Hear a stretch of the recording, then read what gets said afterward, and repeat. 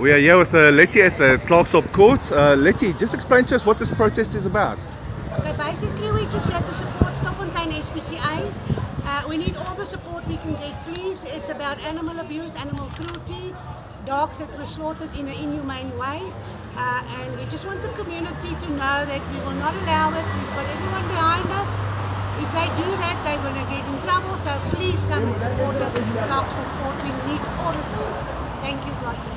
We are here with Suzette from the Stilfontein SPCA. Suzette, can you tell us what happened today? The case has unfortunately been postponed for further investigation until the 13th of August, and I would like to ask everyone to be here the 13th of August with us to give your support to those that cannot speak for themselves.